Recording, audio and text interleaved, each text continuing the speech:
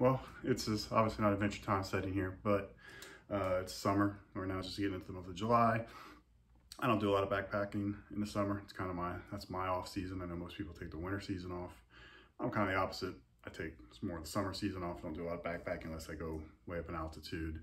What I've been meaning to do for a while is gear review stuff.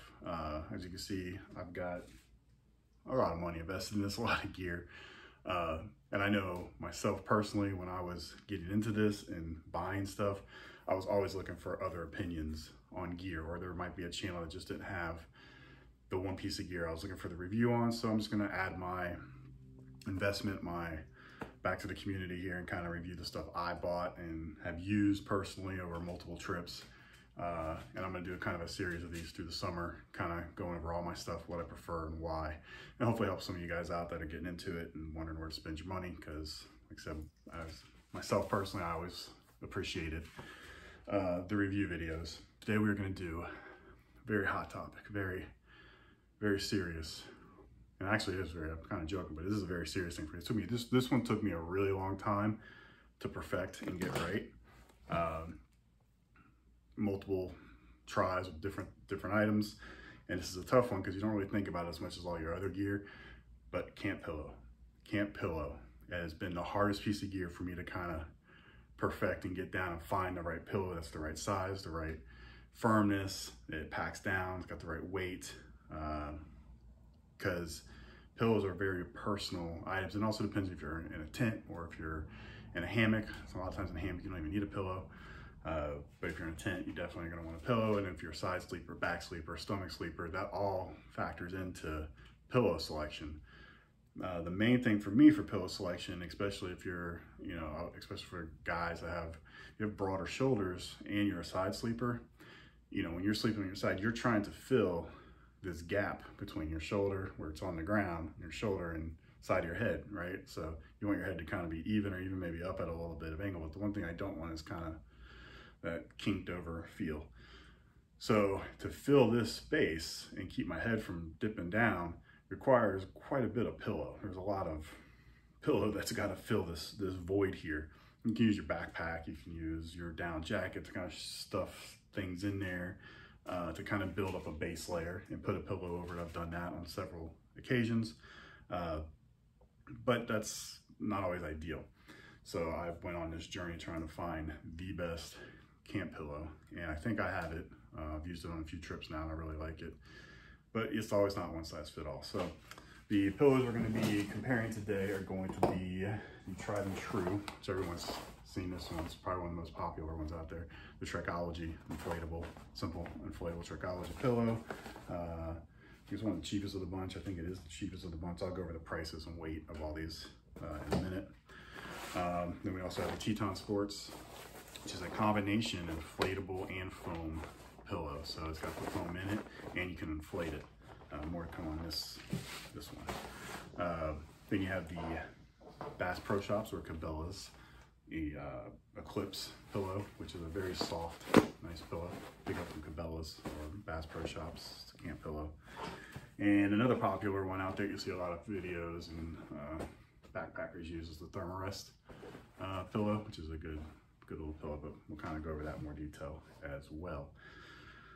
So let's start with the Trekology pillow, right? This little bad boy. So these are what, 16? I just looked all these up before shooting the video. I found these for $16.49 on Amazon, so it's not super expensive pillow. It's under 20 bucks. It's inflatable, has the pad strap on it with the little rubber studs back there in the back. You can see those. It's supposed to help it grip your sleeping pad and keep it from sliding around. And it does, especially if you use the strap, it keeps it from sliding around. And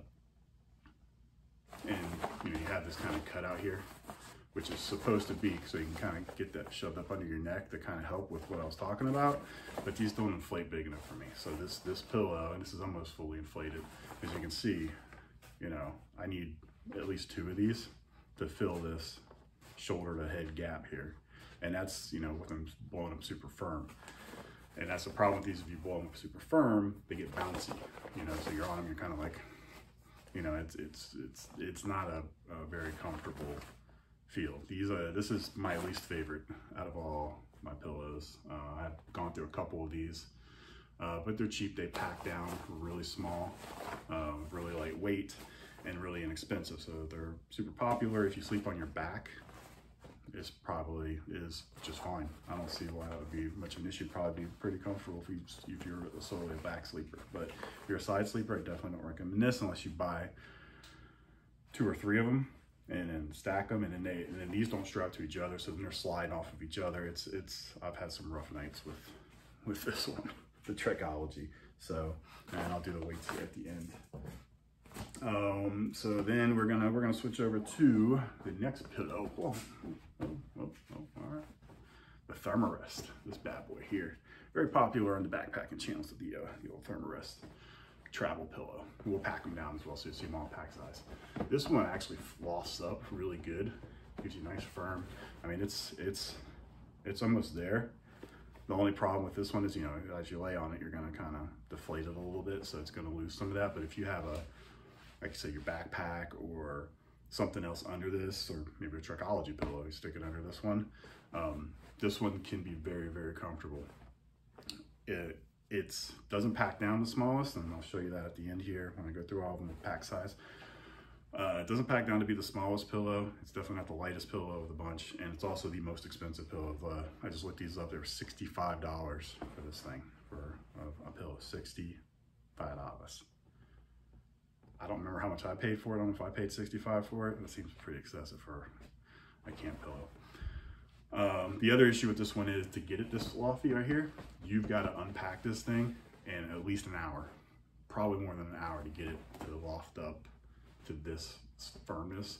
If you have it packed down all day, it takes forever for this thing to loft up. So right when you get to camp, and you're setting up camp, you want to get this thing out of your bag and open it up and let it sit, you know, for as long as possible, because that's going to give it its most loftiness. But this is a great pillow. This is, out of all the pillows here, this is my second favorite out of all of them.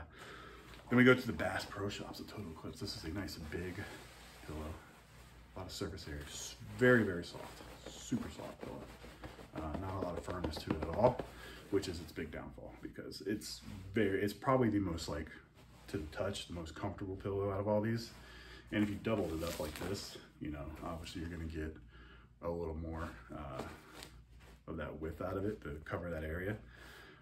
But it's so soft that it's going to that's going to deflate, you know, not deflate because it's not inflatable, but it's going to sink in throughout the night, and you're going to kind of be constantly readjusting and trying to refirm it up. So it's super comfortable. This is, again, another pillow that I would use in conjunction with something else, another pillow under it, and use this kind of as a top pillow. But if you're going for ultralight or trying to get it lightweight as possible, you're not going to want to carry 2 pillows. You're not going to want to carry this pillow because it is not as heavy. Well, we'll weigh them, but it's about as heavy as the Thermarest. It's very big. It doesn't pack down very small at all. I mean, so you're basically, there's no trick to this one. You're just rolling this giant pillow up and shoving it in the bag.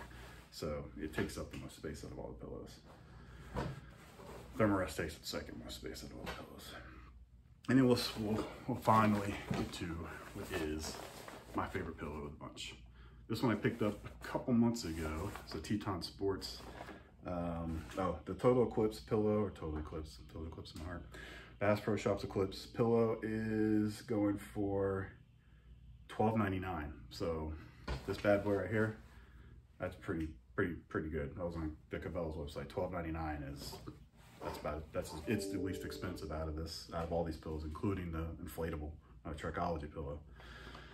So that takes us to my favorite pillow of the bunch. Like I said, Teton Sports. Color, not my favorite, but this is a combination of both, the best of both worlds, right? It's got the foam inside of it, so there's a cushiony foam, kind of like the Bass Pro Shops and the Thermarest pillow does, but it also has a valve so you can inflate it. So it's an inflatable and a foam pillow, which allows you to really dial in the firmness on this thing. So yeah, if I can get that bad boy up to like that, and look at that, yeah, that's filling all that space. I mean, it's gonna be a little bouncy with that much air in it, but that's what's great about it. You just hit the little valve here while you're laying on it, Just kind of get it to where you want it. Tie it off, boom. You know, it's the best adjustment out of it. And because it has that foam in it, it just gives it, it's extra, the warmth, it gives you extra warmth when you're laying on it. And it makes it just more comfortable than just a regular inflatable pillow, because the foam keeps it from being just a pure inflatable. It gives it some more firmness. And so I'll use this one in like a hammock or a tent, because you can adjust it so well, and it's light. Weigh them again. It's got this little metal brass valve, which adds some weight to it, but it packs down smaller than either the Bass Pro Shop or the Thermarest pillow. It doesn't pack down as small as the Trekology, but it packs down pretty small. And it's pretty lightweight, and it's super comfortable. So this would be my winter chicken dinner. That Teton Sports. This one's 20 bucks, $20 on Amazon. Great pillow, by far the best deal. That would be my favorite pillow. My second favorite would be Thermarest. It's a nice pillow. The reason it's not my favorite is because it doesn't pack down as small as the Teton Sports pillow. It takes too long to loft up. That would be my main two, and the price. Obviously, if you're new getting into this, the price on this at 65 bucks. I don't know if I paid that for it, but I wouldn't pay that for it now. So that would be my second favorite. Third, obviously, the Bass Pro Shop's Eclipse. And then we got the Trekology. Would be almost better to bring no pillow at all. Pillow, but hey, it works. This could be a life-saving inflatable device if you fall into a river or something. Multiple uses, I don't know. But all right, let's weigh these bad boys and put up some stats. The weights, I'm sure you can probably guess what the lightest of the bunch is. Boom, your Trekology. A little inflatable is definitely your lightest. That came in at a whopping 4 ounces for that bad boy right there. Your second lightest pillow would be your Thermarest pillow. That's going to be your second lightest pillow. That one came in at a whopping 11 ounces for the Thermarest pillow. Your third, and a very close call to the Thermarest, is your Teton. That is coming in at 1 extra ounce, 12 ounces for the Teton pillow. And then last but not least, we got our Eclipse pillow, the big boy over here, coming in at 14 whopping ounces. So the biggest pillow in size, and also the heaviest pillow out of the bunch. So now we are going to pack them up and show you pack size. Get the weight out of the way and what they look like. Let's look at the packability of them. So smallest of the bunch, your Trekology. Obviously this thing super small, very packable, very light. That's its key advantage, huge advantage on that one. Like I said, you're a back sleeper, might be fine. Second in size would be the Teton Sports pillows. This thing packs up pretty small. For your Trekology, it's obviously a lot bigger, but you're gonna see it compared to these other two. It's pretty small for compared to the other ones. But that's gonna be your second smallest because it's partially inflatable. You can compress it down really tight and get it smaller. Compare that to our Thermarest. Those two have bags that come in a Thermarest. The way this one's done is it's got its own little pouch on the side. Basically, you stuff it into itself. It's not the greatest design. It's a very weird shape. So when you're packing it in your pack, it's very, you got to get stuff around it. It's not, and then it gets really firm. So it's probably the least packable out of all the pillows, I would say, would be the Thermarest. But packs on itself, it does cut the size down probably to half what it was, obviously, compared to the Thermarest. It's much bigger and bulkier. The Trekology, it's a beast. And then our largest, this almost looks like a miniature sleeping bag, is the Cabela's Eclipse pillow. Very large, very Thermarest. It's taller, and it's not as thick. Your Teton, obviously much better in size. And then your Trekology, obviously, it's much better than that. So this one is more packable though, because it's so soft. You can pack this down and it kind of compresses and it gets around it, versus the Thermarest, it gets this weird shape. So this one is actually more packable than Thermarest because it's a softer pillow. You can compress more stuff on it, but with it being a softer pillow, like I said, if you're a side sleeper, that's not gonna help you much, unless you combine it with other pillows. And hopefully you don't hear my kids in the background making weird noises. They're just going from summer camp. They're arguing about chicken nuggets.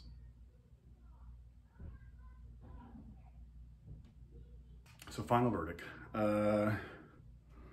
It depends. Depends on what you're doing. So if I'm going backpacking, long multi-day trip, backpacking, I'm in my hammock or even my tent, I'm most likely bringing this one. This is gonna be my go-to, is the Teton Sports.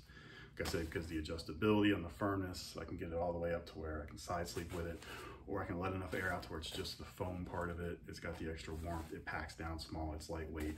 It's inexpensive. For backpacking, it's probably my favorite. Now there are some hammock setups. If I'm in my bridge hammock.